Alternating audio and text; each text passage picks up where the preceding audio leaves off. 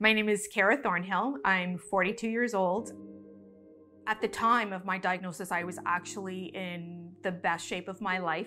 So when I received this diagnosis, it really just threw everything through a loop for me. I just remember sitting there thinking about Savannah and Sophia, having to tell them that I wouldn't be around. And I think that was probably the scariest moment for me in my journey, because I wasn't prepared to hear those words. You have cholangiocarcinoma.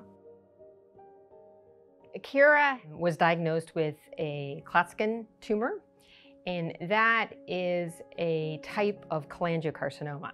So cholangiocarcinoma refers to cancers that start in the biliary tree of the liver.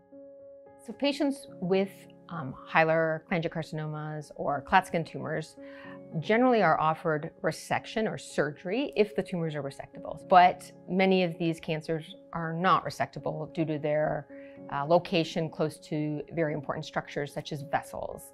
And so for those patients, there is a subset of them who are eligible for a complicated treatment where liver transplant was used to treat some patients.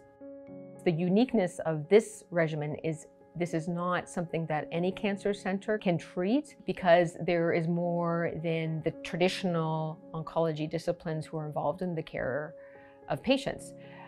Having a liver transplant is the biggest component of this treatment, and working at an outstanding cancer center as well as the transplant team at UHN makes for a perfect partnership.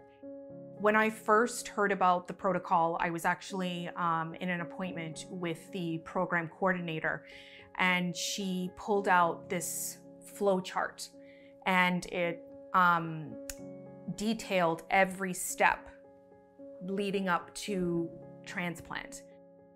It was actually decided very, very early on. Actually, my sister, she had volunteered right away and said, I will go first and see if I'm a match. We definitely share something a lot stronger than blood, that is for sure. I put a lot of my faith in the doctors at Princess Margaret, and I knew from the very beginning of my journey that they had a lot invested in seeing me being successful in my treatment. I remember my first appointment, one of my primary physicians said to me, you know, we are going to do everything we can to save your life and to make sure that you're there for your children. And I thought, okay, so I am not alone.